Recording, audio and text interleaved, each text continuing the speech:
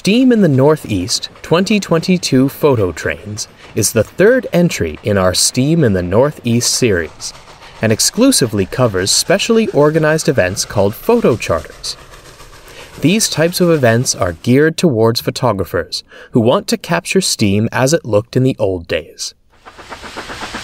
We'll begin in familiar territory for the first two segments, beginning with a springtime photo freight special with Black River and Western number 60 in Hunterdon County, and proceed on to the Strasburg Rail Road to capture former Norfolk and Western Railway number 611, hauling a passenger consist in the scenic Dutch Pennsylvania countryside.